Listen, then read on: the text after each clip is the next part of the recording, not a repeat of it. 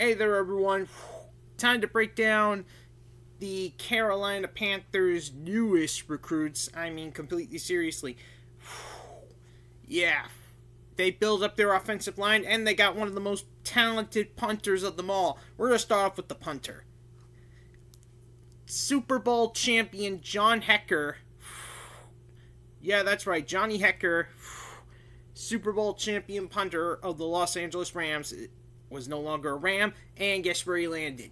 Carolina Panthers, folks. Boom! Yep, Johnny Hekker. He's now working with Carolina Panthers special teams. Hopefully, he's ready to go, folks. Yeah.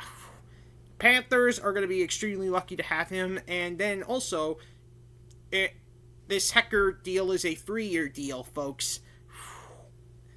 Man, it is a 3-year deal, so they got Hekker for 3 years.